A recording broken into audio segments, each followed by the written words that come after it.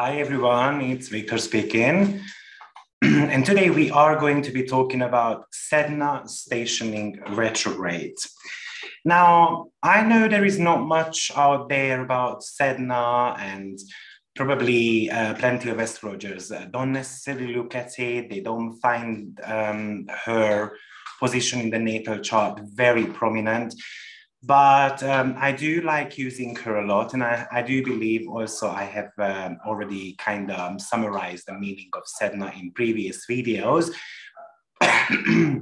Sorry, but if you haven't seen it, then in this video, I'm going to be describing Sedna for you. And I just want to shed some light on what it might bring for us on a world scale, because she tends to be spending 100 years in one sign. So she's on the 29th degree of Taurus at the moment. And actually, it's not going to be changing sign for a while. So we definitely we need to be speaking about that. So Sedna stationed retrograde on 30th of August. So I'm a little bit behind, just one day behind. I was on holiday, so I didn't really want to to make videos, but I am back. So I'm catching up on some of the very important astrological events for you. And Sedna has been sitting on 29 degree of Taurus, which is also called as the Weeping Sisters, in the last 6-7 weeks time.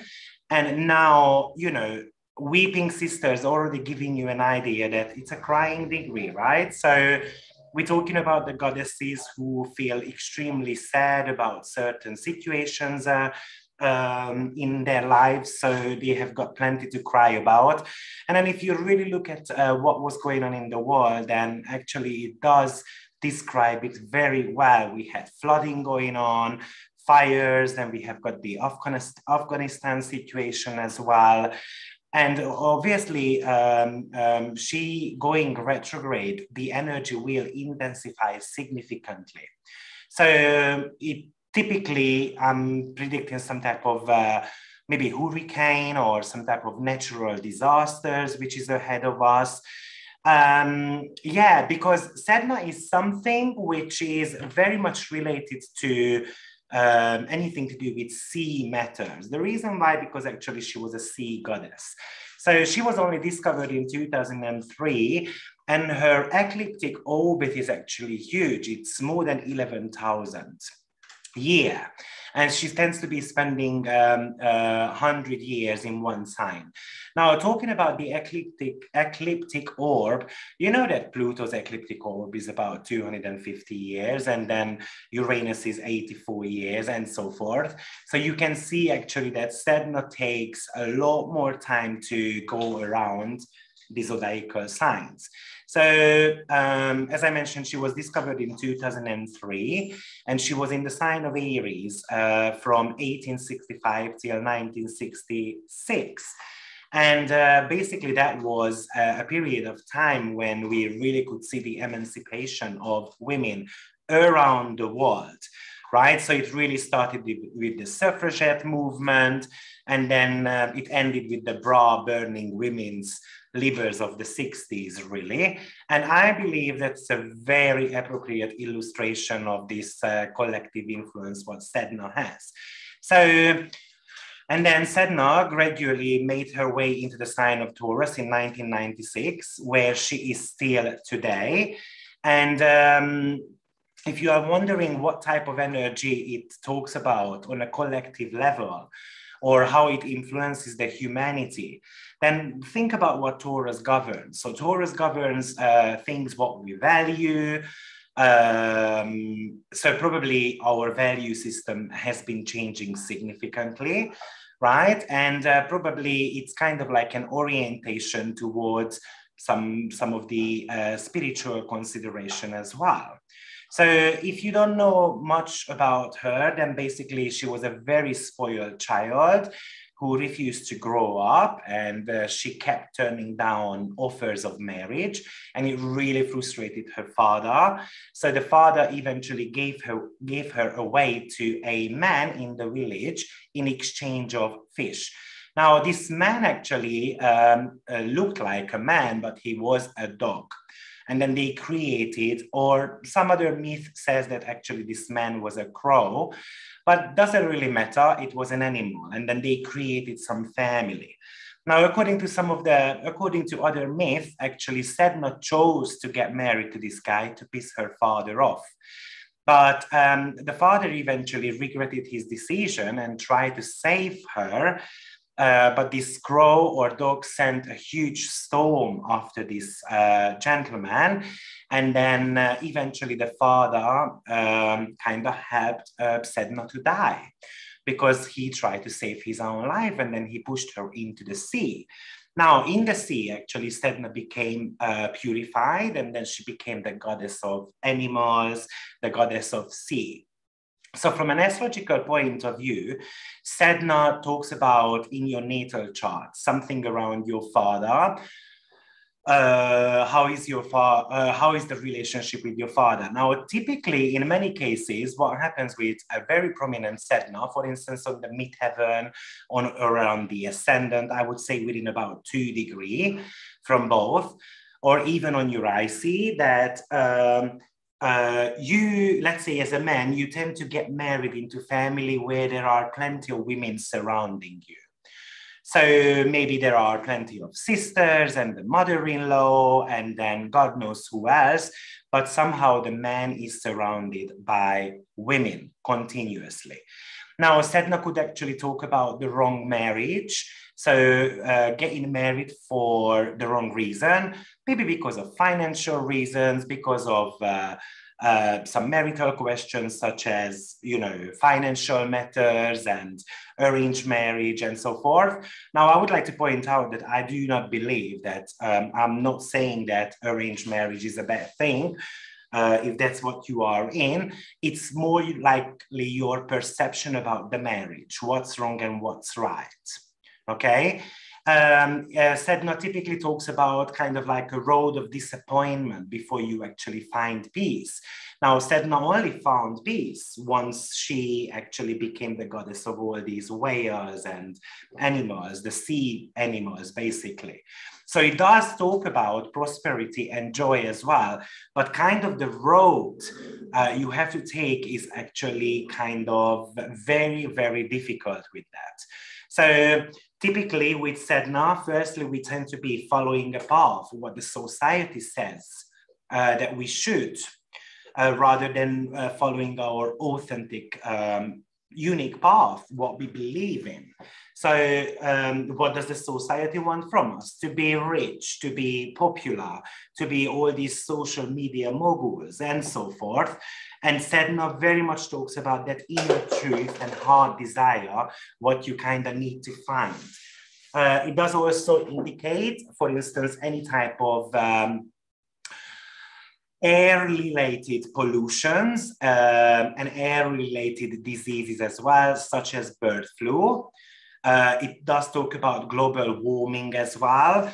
Somehow the question with Sedna always that how you gonna come out of that victimized role, what were put on you, and how you gonna become maybe the savior or the perpetrator overall. So in many cases, a very prominent Sedna, for instance, in ladies' chart, could indicate that they were sexually abused, raped, or in one way they were used in their own marriage. This is the asteroid, which is actually about betrayal, corruption, and lies. So now Sedna going retrograde, these topics are going to be huge. So maybe some of the lies will actually come out, or we're going to be discovering some type of corruption which needs to be revisited. It does talk about economic and social upheavals. And of course, with a retrograde period, it could actually indicate that something is going to be happening when it comes in the economic world. Now, it is also re-emphasized, by the way, with Ceres and the North Node conjunction, which I'm also going to be making a video about today. So it's going to be posted in the next few days. Because anyway, it's going to be happening 3 times in the next 7 months. So I believe it's going to be important to speak about it. Sedna typically talks about wealth, which was stolen from others, or any type of profit made illegally or unethically.